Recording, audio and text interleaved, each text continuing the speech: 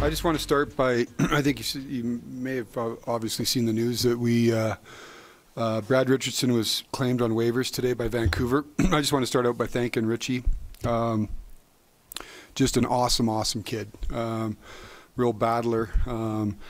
Found himself out of the lineup here. Glad he's going to get an opportunity there. But just I can't say enough good things about the character of Brad. And we wish him all the best and thank him for everything he did for us this year.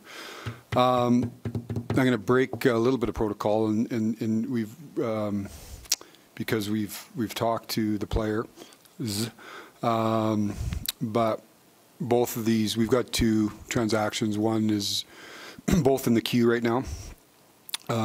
So these are both pending the trade call. We don't anticipate anything going wrong there, but we've acquired Ryan Carpenter from Chicago for a 5th-round pick in 2024. And the other deal is with Ottawa. We've traded goaltender Michael McNiven to Ottawa, who was previously acquired from Montreal for future considerations. So with that, I'll turn it over to you for any questions. Did you try to do more today, or was it just not? No, Glenn, we did a lot of our heavy lifting in the weeks leading up to it. I know a lot gets made of today, and today we were looking at sort of working around the edges. I mean, you're always in conversations, and we didn't anticipate it to be a real active day for us. We were looking at depth, both at defense and forward. Ultimately on the blue line, I would say we were in the defense market, but you weigh the players that are out there, the prices, as well as the depth that you already have. So to me, bringing somebody in, it supplants somebody. And, our depth, I know we all focus on just the 7 guys here, but as I've said all along, our team in Stockton has had a tremendous year. And, it's not just 18-year-old rookies down there. There's some guys that have been, really good players down there that we think are also depth options for us, and players that can come up and help us when and if is needed. So we looked at that. Ryan's a guy we liked a lot. I think he fits the style we play. He's a north-south player. An excellent penalty killer. He plays hard. He's got some sandpaper to his game, and I think he'll fit in well with us. But we didn't have to go and be real active today just to say we were active on trade deadline day. We did a lot of the work here, in the last couple of weeks. What elements, or I just want to ask about the element of competition among your forward group. Is that what you hope Ryan, in addition like him, would add? I think we've got that, Kristen, already, and I think Ryan adds to that, and I think it's a good thing. He's he's an experienced player. He's played in the playoffs.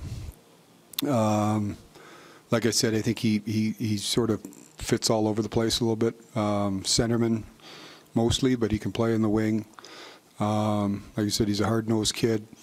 But yeah, there should be competition. If you're a good team, there should be competition. For ice time, for lineup, and I think it gives us more depth. Obviously, losing Richie, and when I say depth, we also got.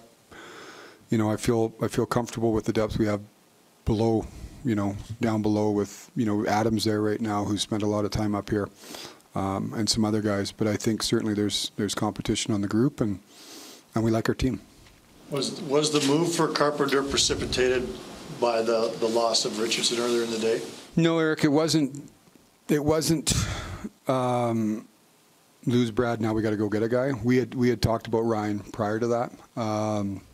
Like I said, Brad had been out a lot.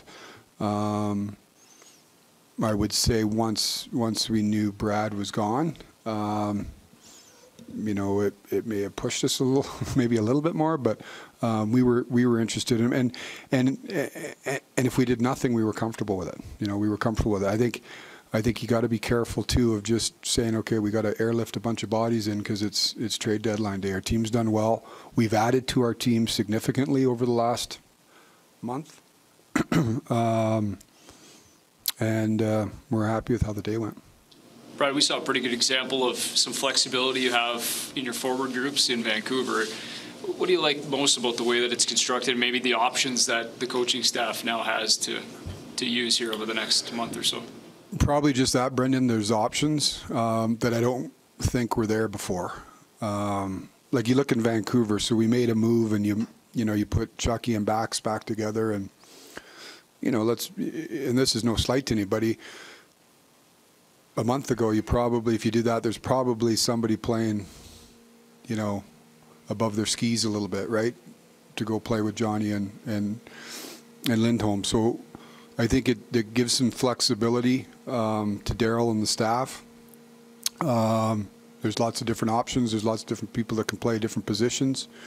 You know, as I said to you probably a month ago when we traded for Trevor, the team has done a really good job to get us to showed now it was time for us upstairs to help, and that's what we've tried to do. And so we've you know, the three players that we bring in all have playoff experience. They're all right shots. They all play sort of different positions. They sort of fit how we play. So I do think it gives us a lot of flexibility and a lot of, you know, just gives Daryl and the staff some options. Do you go into this day, I think we've asked you this, all asked you this before, but do you go into this day a little different this year because of the moves? And we've talked about it, Kristen. Like, and we talked about it as a staff. We were coming in today to see. We had some specific things we were looking at that we wanted to try to do. If we couldn't do it, we were okay with it. We didn't have to force anything. And sometimes when you feel like you got to force something just because if you haven't added to it, right? And like I said, not just add, but you know, we filled what we thought were, you know, areas that we needed to fill prior to today. So again, today was a day that it's your last time to make, you know, make transactions or make additions, and we looked at a lot of things hard, and like I said, we're able to add Ryan, and we're happy with that. How do you describe your team right now going to the playoffs? Or let me rephrase that. I know. How do you describe your team now as you set up for this final stretch run? Well, like I said, we like our team. We have liked our team. Today wasn't about doing anything because we felt we needed to, but it gives us a little more depth.